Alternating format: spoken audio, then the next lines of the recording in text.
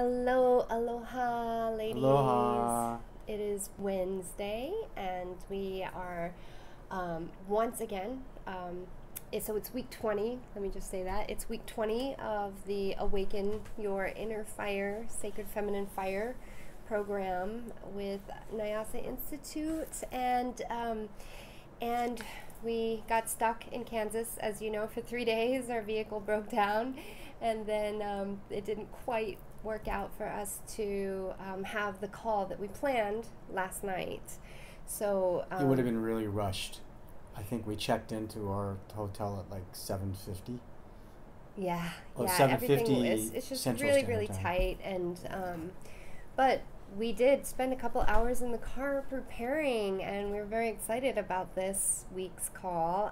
I am very excited to officially introduce our luminary, Nova, our special guest, my husband, as you all know, and Sakai's father, and the co-founder of NaiAsa Institute. Um, and before I get more into that introduction, I just want to say thank you. I got to connect with about 5 or 6 of you last night on the Zoom. I knew that message probably wouldn't get to everyone, and so that was perfect. Thank you for your patience.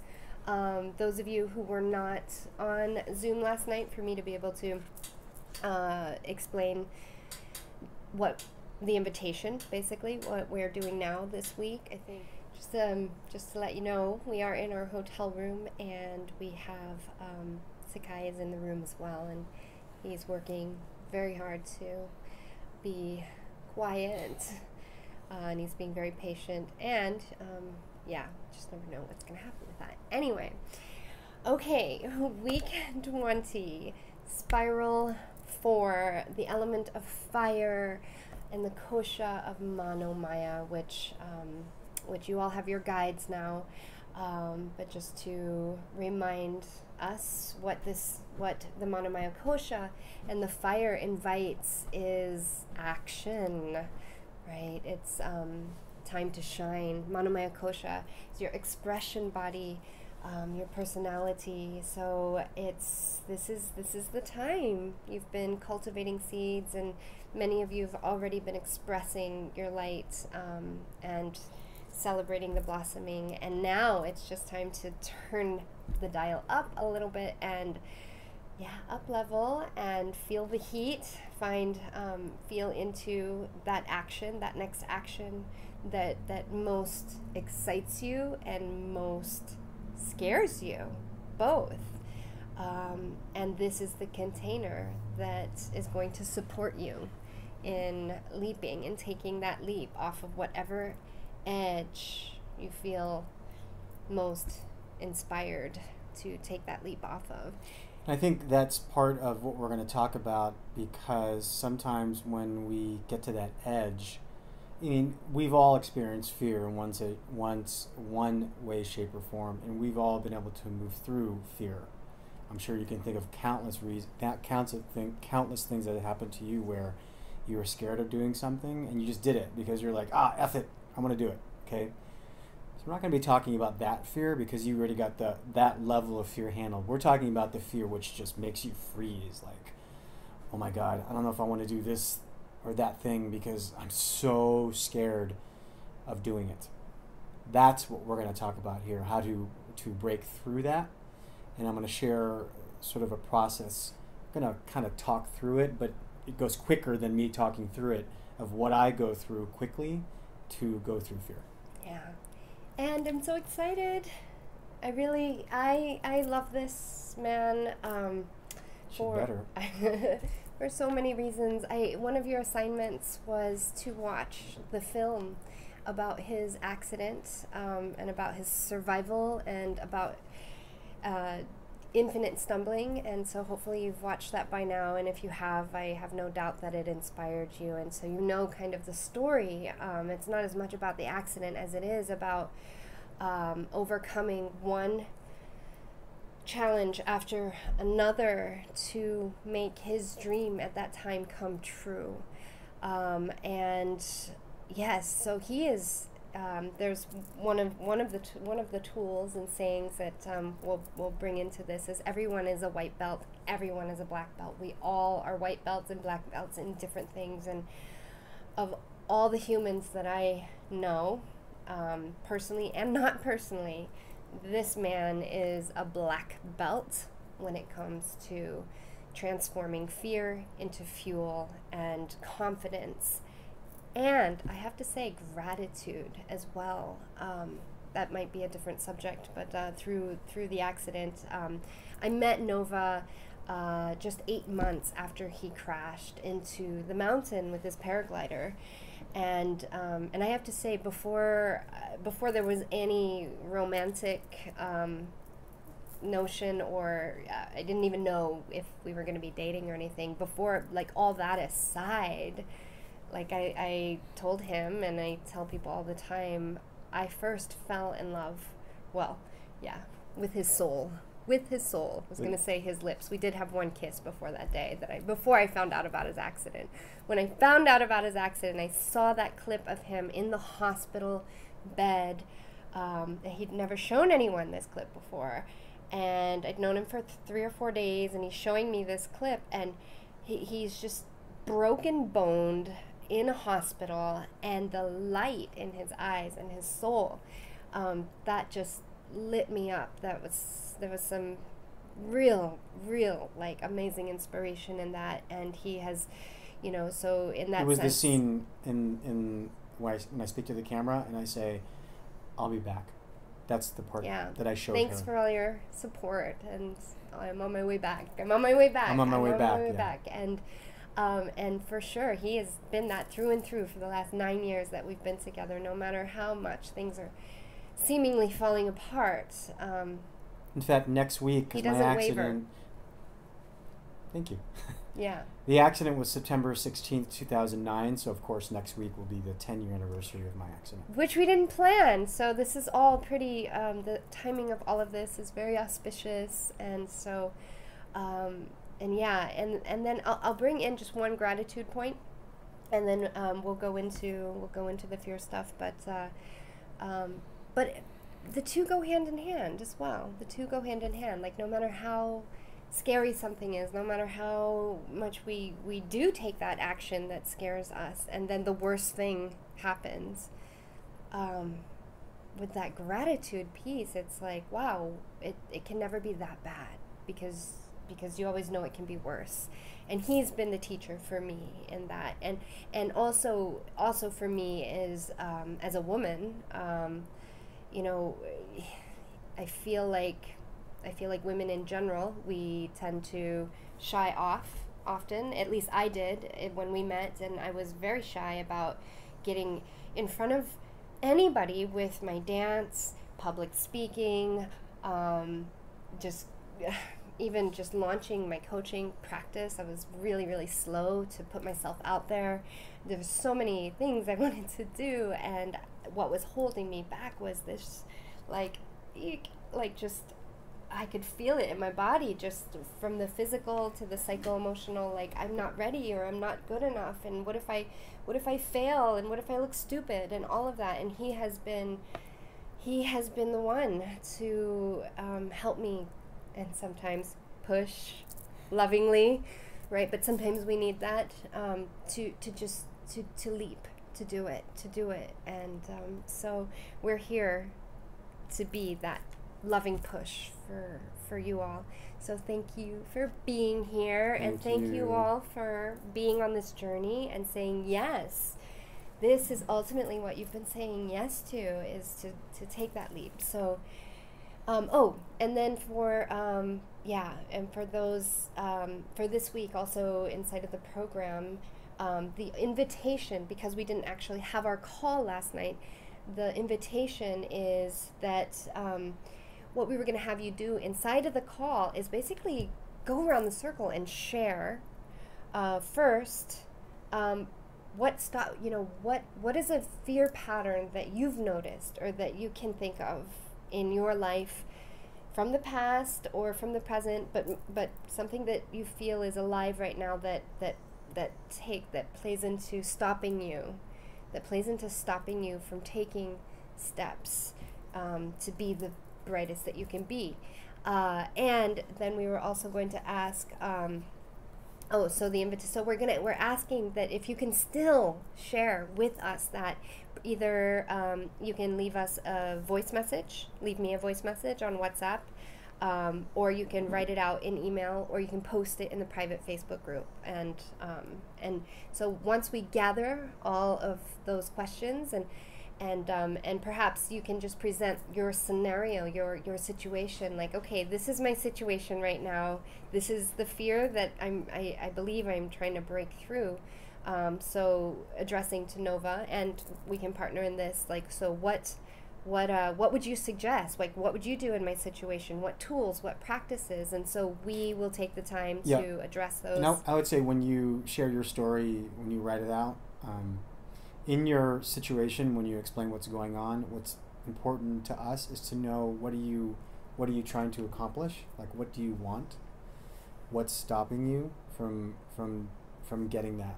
That's super important to figure out, like, what you're trying to accomplish and what does it mean to you to accomplish it? Like, why is that important for you to accomplish it?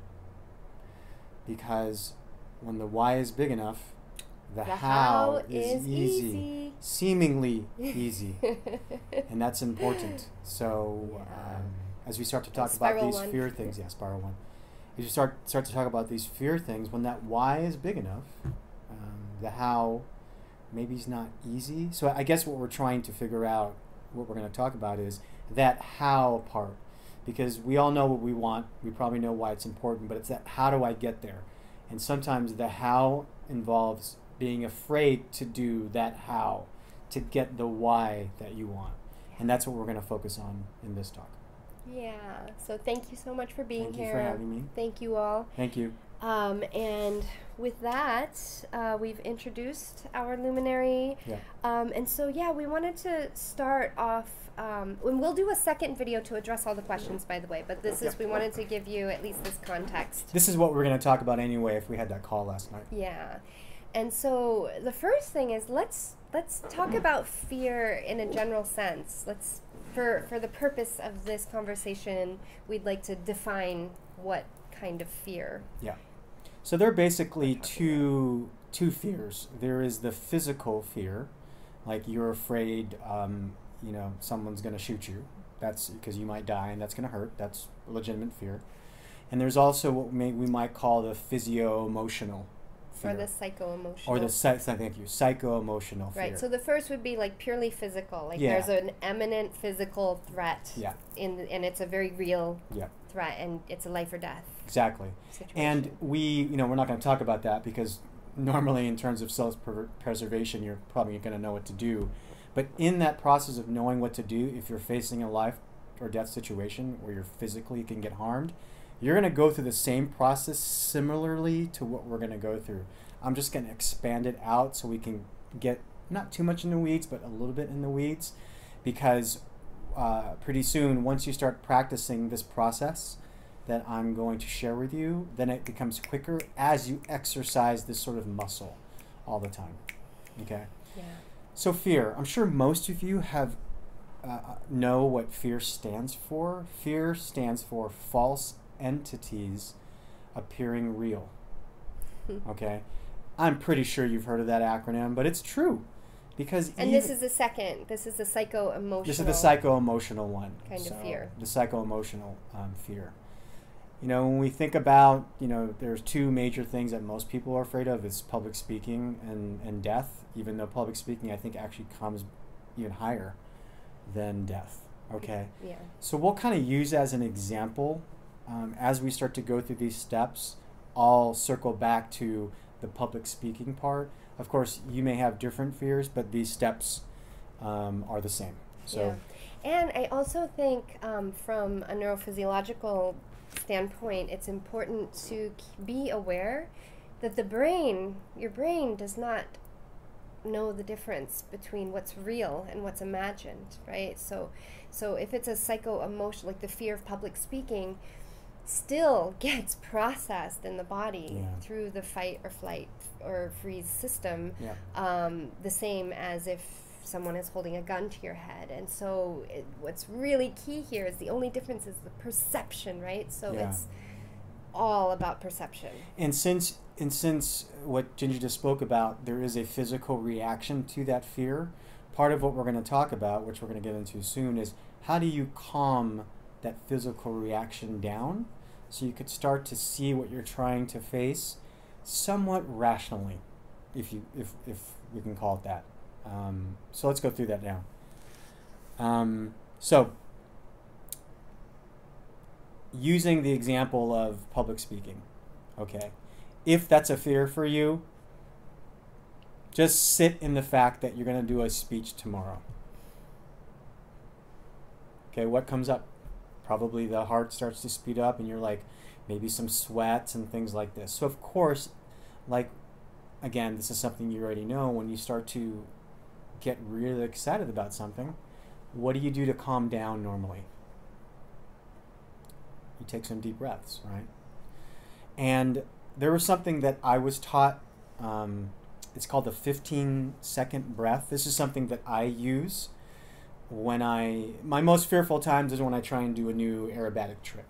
Okay, that's kind of what comes up to me. Most things I'm not afraid of. And the only reason why is because not because I'm some fearless savant. It's because I just go through this process that I'm gonna share with you right now. All right. So the 15-second breath is this. It's a slow inhale for about 7 seconds. Okay. In through the nose for 7 seconds. And you hold it for 3 seconds. And you exhale for 5. That's just the practice that I like to do. And what that does for me, it starts to calm me down. Now, whatever breathing you want to do, of course, the deeper and slower, the better. That's the whole point. Yeah. The deeper and slower, the better. And you can use the heart mouth breath as well that we worked on the other week. Yep. But slow and conscious awareness. Yeah. And the reason why we do this, the breathing, to slow our systems down, because it's hard when you're when you're sort of in fight or flight, because you literally are in fight or flight. Your body goes offline. Your thinking, your rational brain goes offline. So it's hard to process what's going on. So you must sort of relax as best you can the physiology. So now, once you start to get relaxed, now you get more clarity. Okay, so breath is number 1. Number 2 is to actually just name it and tame it. Just say, okay, freaking public speaking scares the shit out of me. And when you name it and tame it, you become present to it. You can even do this as a visualization. Close your eyes and imagine what that fear looks like. Just imagine it floating in your head, and then start to throw that in front of you, like you're watching, you're at a stage show, and you're watching this fear just kind of hop around. And by coming present to it, you start to realize that, wow, is that a real thing, or am I just imagining this? And then Jinju, you had something about that phenomenon. Yeah. Well, what Nova just mentioned about going offline, so that is like a literal thing that happens with the brain, with the neocortex, the processing part of your brain, literally goes off. You cannot ration. The logic goes away, and there's these amazing studies now, been out for a long time actually. MRI, with MRI functioning studies where they look at live, currents, what's happening in the brain during certain behaviors. And what they did is they actually had people who are in fear, and they would either show photographs or something like that would trigger a certain fear or even anger or just intense negative emotion. And they would have half of the subjects actually speak it, like give voice to their fear or their anger or whatever it was, and the other half would not.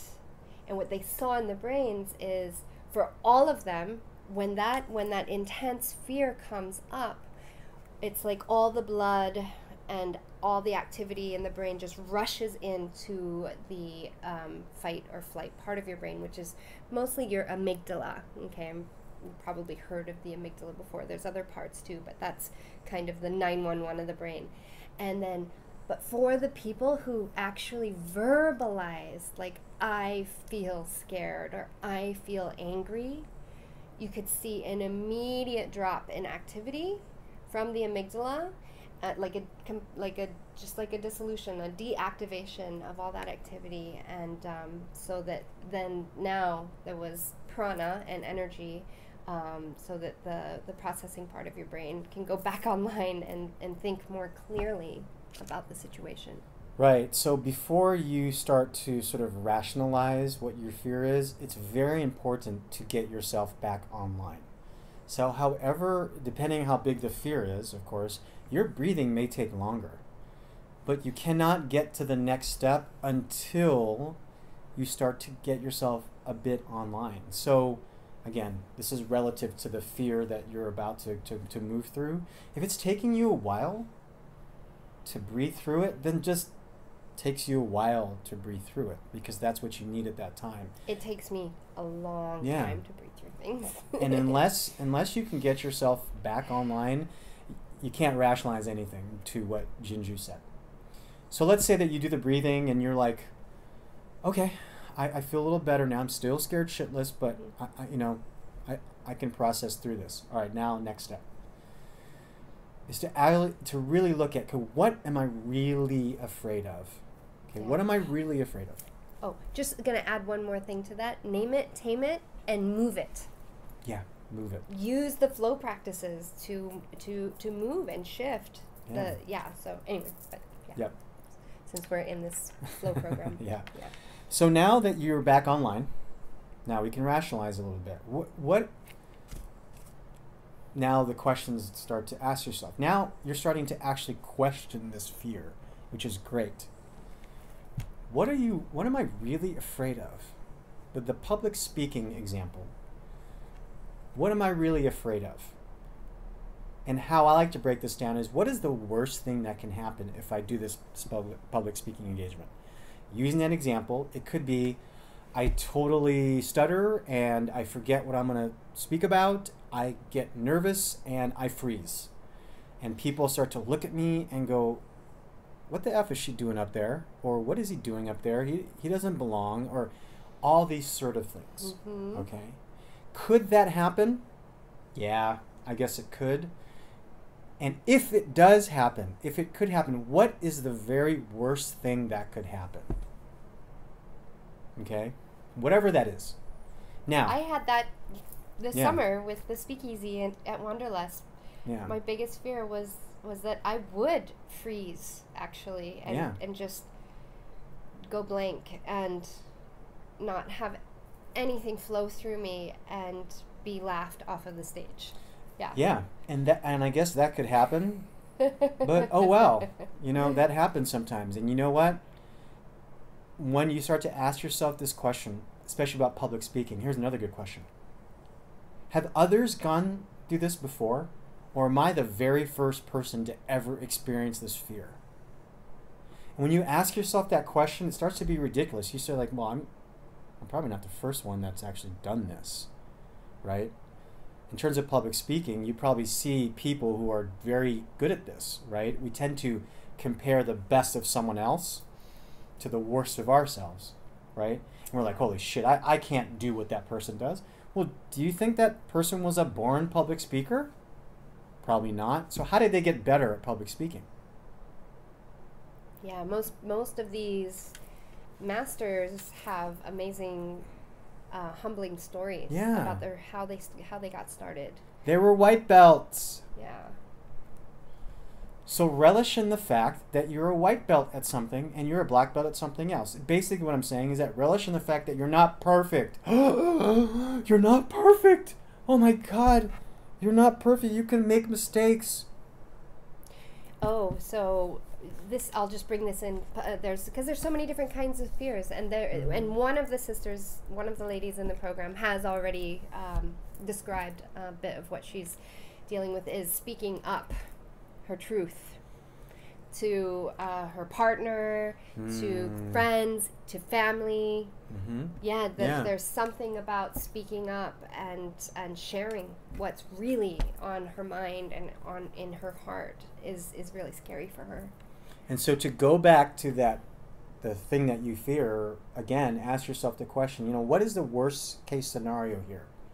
And once you figure out the worst case scenario, of course, maybe it could be really bad. I don't know. I'm not trying to generalize too much. But all I'm saying is that in most cases, when we're talking about the psycho-emotional body, so to speak, when it comes to fear, usually the thing that we fear the most really isn't that bad. We've kind of made it worse than it is.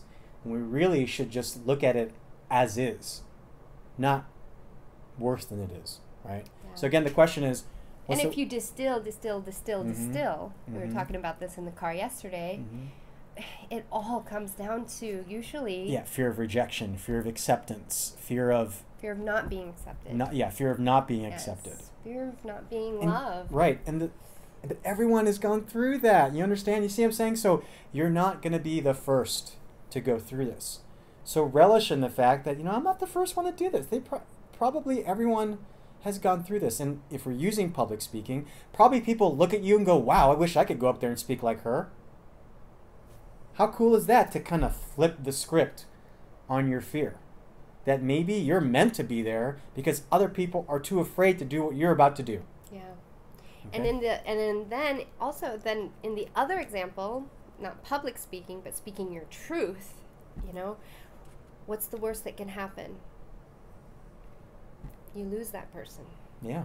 That is scary, yeah, because especially if somebody close to you, it's probably the people who are most close to you that you're so afraid to speak your truth because they are love in your life, like our loved ones, right? Yeah. And to lose a loved one, that is scary. That might be even scarier than public speaking being laughed at by strangers. Who cares? But someone you love and that loves you. Yeah. So. Yeah. So it's so that could be very, very scary. But again, you can apply this process. Yeah. So to go back to looking at the fear again, the question is, okay, what's the worst that can happen? All right. What's the worst that can happen? Then the next question is, what's the best that can happen? If I actually did this, what's the best outcome of this? All right. So whatever that is, here's the most key question of like the worst case, best case. What's likely to happen? Because more times than not, what we fear the worst, does it usually happen? It happens, yes, for sure. But does it usually happen? No. Usually something happens in the middle, right? But I think you had a really good point, too, when we were talking in the car, is really sitting with the worst case scenario. Like to really make that real for a moment. Yeah. Like imagine like that is what happens. And I think your question was, could I live with that? Yes, could I live with that? Is the worst case acceptable? Again, we're not talking about physical fear, physical danger. We're talking about psycho-emotional fear. So what if the worst thing happened? Is it acceptable? Will I survive? And you know what? If you speak your truth to someone and your truth has that person choose to leave your relationship with them, that says something really big. Yeah. It says something really, really big. But yeah, I get it. I've been there. Yep. So when you're sitting in this, so those are really the key steps that I go through. And then once I make that determination, okay, what's the worst case scenario? What's the best case scenario? Okay. Then what's likely to happen? Then I'm going to ask myself, okay, if I were to look back at the situation 5 to 10 years from now, how would I feel if I didn't do this thing? Yeah. And you sit with that. And then you look at, wow, what happens if I did this thing and it actually happened the way I had hoped? What would my life look like? Would I be happy about that? Okay, yeah. So and there's a sort of statement that I love to say is, the pain of discipline or the pain of working through your fear is far outweighed by the pain of regret. Yeah, yeah. And you know what? Actually, I'm remembering that we went through this process 2 years ago when things were kind of falling apart, our reality as we knew it. Mm-hmm. And then we had the idea of taking a huge leap and leaving everything we know to live in a foreign country. Yeah. And totally. I remember that specifically, like, what's the worst that could happen? And that was a powerful place to be. And we looked at that. The worst that could happen for us is that we run completely out of money, that we don't, that our businesses don't take off at all, and we have to come back and move in with Nova's mom. That was going to be the worst that could happen. And you know what? I thought, well, okay, no one's going to die because of this, right? Yeah. So what do we really have to lose? And then like he said, like, well, what's the best that could happen? And then yeah. So those are the so hopefully that makes sense in terms of what the process is. So now that you've defined worst case, what's likely to happen, in best case, at least now you can look at it and say, okay, how do I make this happen? And as a side note, if there's still some fear, there's this little construct that I want to give to you as we start to wrap this up just a little bit, is if you kind of look at sort of columns, you'll have knowledge, confidence, and fear. Okay. Oh, this is a good one too, yeah. So, fear will always go up when knowledge is down. Because when knowledge is down, you'll be less confident about that. And when you're less confident, guess what? You get afraid. You can apply what I just explained to you to every single situation where you're afraid to do something. If you're fearful of something, check your knowledge of that thing. Okay? And maybe what you need to do is maybe you need to get yourself more knowledgeable. Because if your knowledge goes up, guess what? Your confidence goes up and fear goes down. Yeah. And then I think on the more feminine side, this is where it becomes very important for all humans to commit to practices that exercise and build the intuition muscle. Because a lot of situations, it's hard to know. It's hard to build knowledge. Mm-hmm. It's almost like rolling the dice. And that's where that inner guidance system is going to really help. Yep. Yeah. Yep. I still studied Brazilian Jiu-Jitsu, and there's this guy, his name is Professor Pedro Sauer, and we're Brazilians, they have very deep accents, and he used to say this to us. He used to say, and this was for situations when you're like, because I do Jiu-Jitsu, which is like ground fighting, so I know how to handle myself if that were to ever happen. And there's a lot of uncomfortable situations to be in, and when we're learning to be comfortable. And he used to say, hey guys, to be because he couldn't say comfortable. Brazilians can't say comfortable. He used to say, to be you have to be uncomf. So in order to be comfortable, you have to be uncomfortable. And the thing is, everyone goes through this. You have to do that. So again, just relish in your humanity, all right? Okay, so as we start to wrap up, let me just go through again the high-level steps that I go through. And of course, as I practice this muscle, it's gotten quicker and quicker and quicker and quicker. But again, just to kind of break it down, number one is to breathe. Once you recognize what that fear is, and we're not talking about physical, we're talking about psycho-emotional fear, is to do that breathing. If you wanted to do the, what was that breath you called it?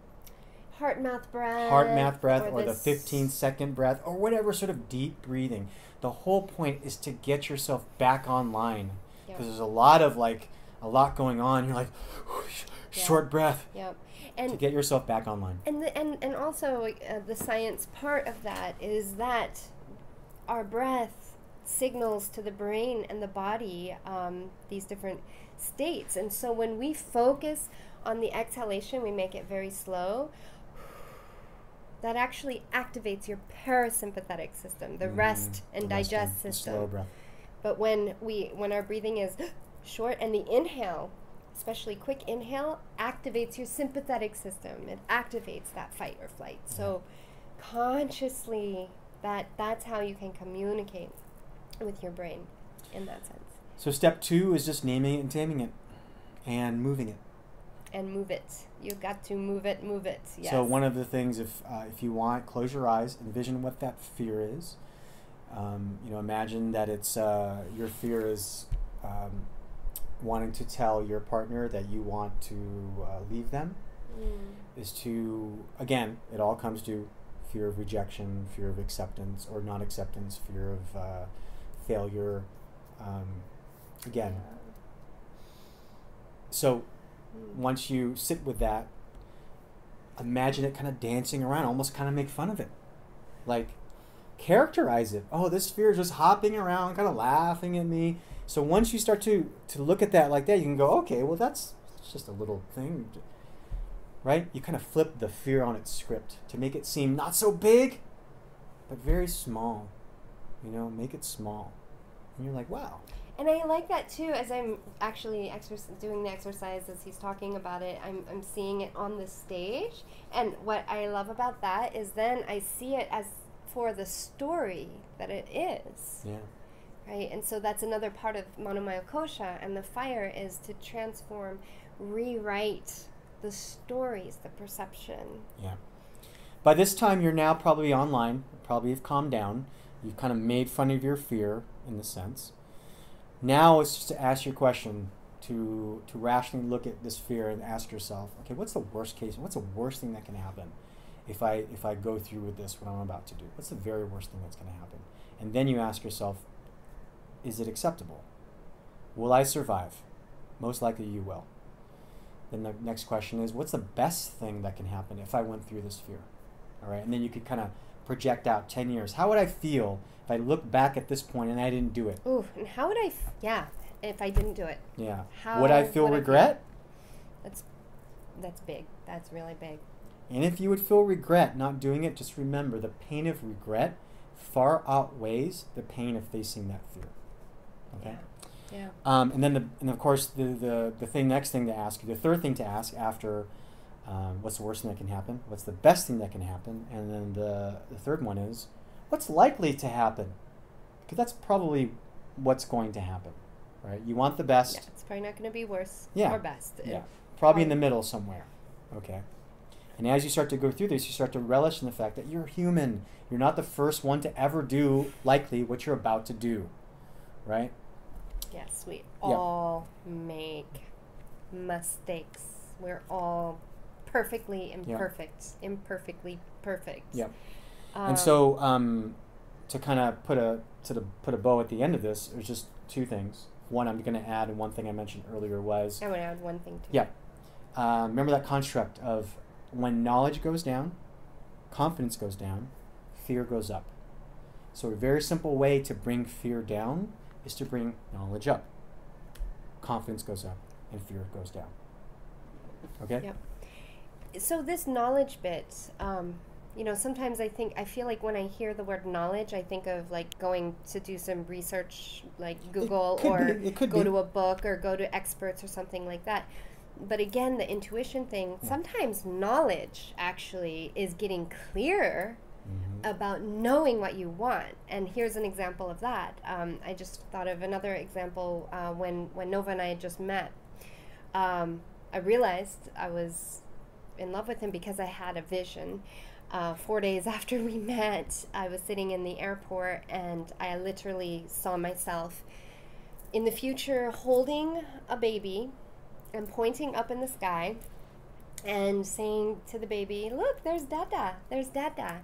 And then I had another flash vision of us exchanging vows at Muscle Rock where he flies, and then it was like, the universe was like, here's your future if you want it, and then it was gone. And it was really freaky and intense. And I get back to Denver, we were in San Francisco, and he's asking, "So, how do you really feel about me?" And This is what, 3 days after we met? And I thought, well, I don't know how to tell him the truth, because if I tell him what I just experienced, oh my gosh, worst thing that can happen. right? I had to think about that, the worst thing that could happen. And I thought the likely thing that would happen is that he's going to think I'm nuts. He's going to think I'm crazy, and there's not going to be a future at all. So maybe I should just hold back on speaking my truth, right? What's the best case that happened? And so... well, the best case is that you tell me, and I say something like, wow, I kind of saw the same thing. I don't know. I mean, did that happen? Which is actually finally decided. It took me I sat at the computer for 2 hours writing what I felt and what I saw, and then it took me an hour to hit send. And then ultimately what I realized is, you know what? If this vision scares him or it doesn't feel right for him, then that's the answer. That maybe we're not meant to be together despite the vision. It's okay. It's okay. It's okay. But if I tell him this and he's not afraid and he doesn't walk away, wow. Like, what kind of a feeling would that be? And she told me, and I read it, and I'll never forget, I was in my cubicle at one of my tech jobs, and I remember reading it and slouching down on my chair and going, wow, wow, wow. And clearly I wasn't afraid. Yeah. And so life is short. That's the other thing I thought about. Yeah. Like, I was just, this happens so much, especially in love relationships and in career stuff, where we hold things back for a long time, a long, long time. And life is so, so short. And we often hold things back in fear of a breakup or something like that. But it's just holding back the inevitable. And here's the thing, too. As we, how I talked about, looking at your fear and thinking, what's the worst case, what's the best case? I'm sure, and I know I can look at this, there were probably points in your life, in your past, where you chose to go a different way because you were scared. And maybe your life would have been different. Maybe it would have been better. Who knows? But I'm sure there were points where you're like, shit, maybe I should have... Damn, I regret not saying something before. And if I had just said something, maybe things would be different. So you don't want to have too many of those, I guess is what I'm trying to say. You don't want to have too many of those, because now your life is going to be full of regrets. And wow, if any wise person would tell you, you don't want to have too many regrets in your life, because life is so short. Yeah, and there's nothing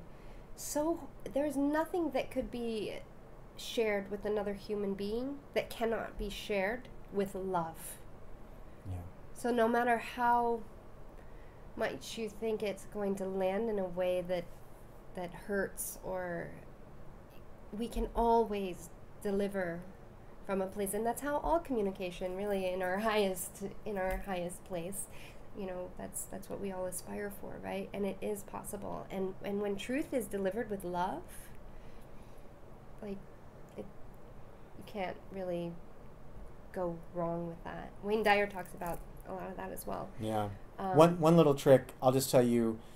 So as you start to sort of practice this, I mean, these sort of steps are going to get shorter and shorter and shorter, to the point where if it's one of those psycho-emotional fears, the thing that I do now is when I'm afraid to do something, I just go to quickly, are there about 1,000 people or 1 million people who probably wish that they're going to do what I'm going to do?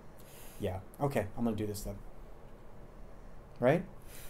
That's what I do now. When it's like, oh, I have to give this talk or whatever, I automatically think, there's probably 1 million people who couldn't do what I'm about to do right now, even though it scares the shit out of me. I'm going to do it. That's kind of what I do now when it comes to the psycho-emotional fear. That's what I've distilled it to now, because I've just gone through this process thousands of times. And the one thing I just relish in, the one thing I relish in... Utilize this, yes. The one thing I relish in is that, again, I'm human. I'm not perfect. And everyone's a black belt, everyone's a white belt. Which means probably someone is going, oh my God, I want to do what he's doing. once I just go through that, I'm like, I'm going to go right through it. Right. Yeah. Yeah. So. And so, yeah, we could talk about this for hours, but that's it. That's for really now. it. That's yeah. really it for now. Yeah. Until we, hopefully that helps. If you were having trouble coming up with a fear pattern or a question, hopefully that helps. As you were listening, I imagine some questions came up. So please utilize this resource while you're in the program, and we look forward to getting your questions, your reflections, scenarios, and then we'll make a part 2 video to address all of them. And then for the sister who the fear of speaking up, hopefully some of that helped. Let us know if you'd like us to further address that. And thank you. Thank you everyone for having me. Thank you, Nova. Sakai fell asleep. Thank you, Spirit. Thank you, Sakai, that this was supported, this video. Yeah. It's amazing. Sometimes it really does take miracles and support of the unseen to do this work and to do this life. Yeah. So with that, aloha, namaste, and we look forward to seeing you next week, and we look forward to your questions. Bye. Bye.